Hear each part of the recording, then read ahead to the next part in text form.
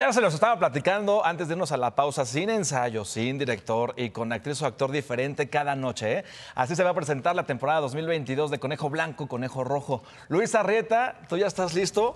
¿Dices que no o sí? Hola, Irán, pues un gusto estar aquí contigo. No, hombre, al contrario, un placer tenerte aquí. Mientras hacías la presentación ya me empecé a poner tenso. Sí, ¿sabes qué estaba pensando? Les iba a decir, tenemos a Luis Arrieta que lo mismo sabe de la obra que nosotros, o sea, nada. Nada, o sea, lo único que te contaba afuera del aire es que el día de la función me van a decir como a las 2 de la tarde algo en qué pensar, es lo que me dijeron, y yo llego y me dan el texto a las 8:30 de la noche y pues yo no sé nada. Oye, como un expediente secreto, ahí tú abres el texto y ahí estás viendo el guión y ahí tienes que empezar a improvisar por quién sabe cuánto tiempo. Pues sí, o sea, creo que la obra dura como entre 50 y 80 minutos, depende de lo elocuente que sea el actor o la actriz. Espero que dure 80 minutos y no a los 40 minutos sea como, bueno, pues ya. Pues ya terminamos. Bueno, ¿les gustó? ¿Estuvo bueno?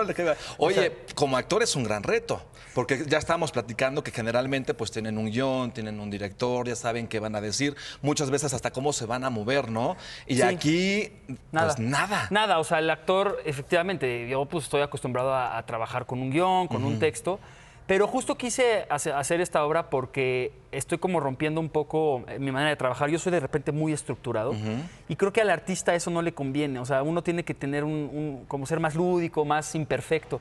Entonces me cayó ahorita en un proceso personal de buscar como hacerle caso más a mi intuición, a no ser tan cuadrado, porque luego, o sea, no me gusta ni cambiar una sola palabra en un texto cuando está bien escrito, cuando está mal escrito. Sí, ahí sí le metes manita. Exacto. Entonces, pues sí, es como lanzarte un poco al vacío y junto con el público. Claro, porque eso es la gran diferencia, porque de repente a lo mejor lo puedes hacer en un ensayo ya con público, te impone muchísimo más. Sí, a mí, o sea, me gusta mucho hacer teatro, pero siempre me siento seguro de que yo ya ensayé mucho la obra y de que el público no conoce la obra. Exactamente. Entonces yo puedo, si me equivoco, pues puedo improvisar y el público no se da cuenta, pero aquí pues vamos igual. Van igual, avanzando el mismo paso. Oye, pero tú eres hiperactivo porque tú lo mismo actúas, que escribes, que produces. ¿Diriges también o no? Mira, no dirijo, pero está empezando a crecer esa inquietud en mí.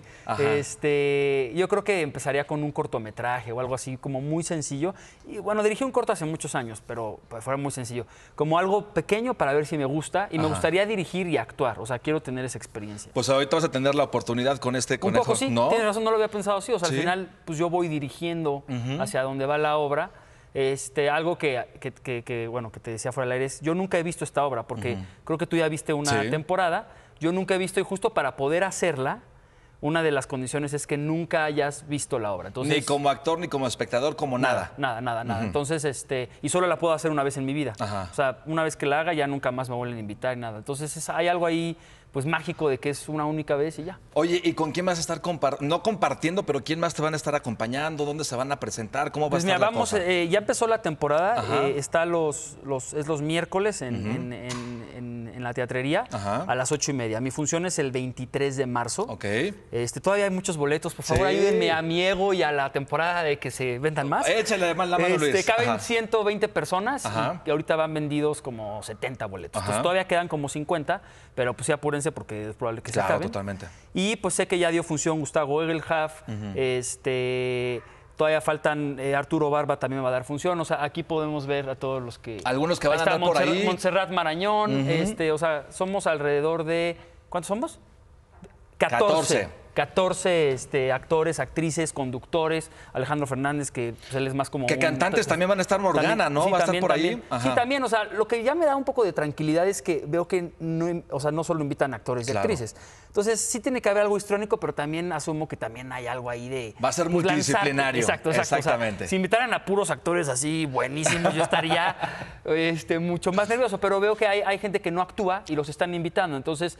Porque algo nos pasa como actores que, por ejemplo, en estas obras donde de repente escogen a alguien del público, a mí me da pánico eso, porque siento que si me escogen a mí como actor, yo tendría que hacerlo bien. Totalmente. Entonces ahorita invitan de todo, o sea, gente que más bien se dedica como al entretenimiento, y asumo que pues lo haremos todos bien desde Así será. Mi querido Luis, pues muchísimas gracias. Toda la suerte para el 23 de marzo. 23 de marzo. En la teatrería a las 6. 8:30. 8:30. Pueden compren comprar sus boletos. Ticketmaster, sí. Ahí está, pues gran reto para ti. Pues un gustazo, Irán. Y al contrario, mi querido